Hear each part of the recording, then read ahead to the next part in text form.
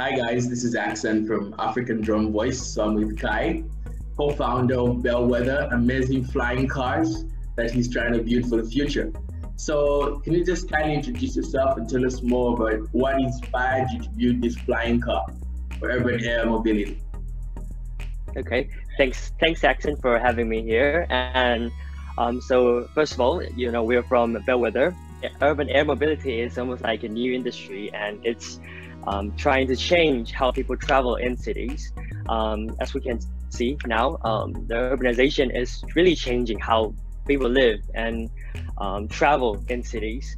And this is something that, it not only brings dramatic influence on our life, that bring in a lot of developments and high technologies and businesses, economy, but it's also bringing us a lot of influence on decreasing our life quality and bringing in congestions.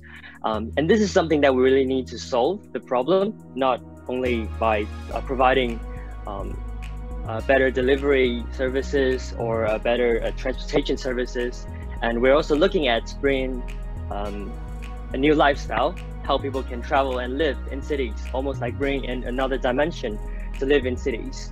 And in our vision, we can even create something that is above the ground, that is including the transport system and the vehicle and the infrastructure that is going to build up the ecosystem that people are able to live in.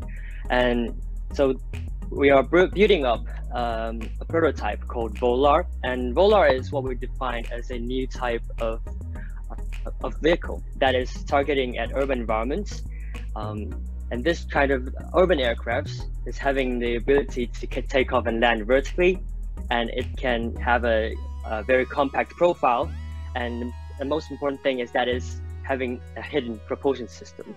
So, to hide everything inside, we can provide a better safety, no matter from the mental or physical aspects for users. I like the fact that you took into consideration the safety of the urban environment. That's how you built the propulsion system to be in the body. I've seen how you built the shape. That's really impressive. Doesn't that make it? Doesn't that affect the performance of the flying vehicle if it's too enclosed like that? I know it's more advantageous in terms of reducing sound, all those advantages that you have placed there for sound, for instance. So, what was it very, very challenging to prove the concept that it's functional?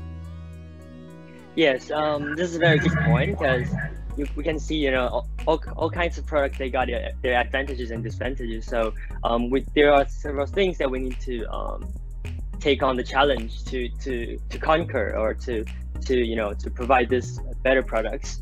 So Volar, obviously we need to make it compact, so we are trying to build up this almost like an integrated fixed wings or integrated body wings that can make this vehicle in a very small profile. This is quite challenging from the design perspective. We need to find a great balance between the how we can limit it in a very small profile, but at the same time to have a better lift to provide the vehicle when it's maneuvering in a horizontal aspect. But also we're trying to make it as a new control system that we can make it fly horizontally and vertically at the same time.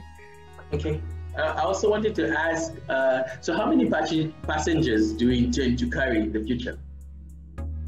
So we're testing out this current prototype based on the single-seater's requirements and the old layouts and the structure.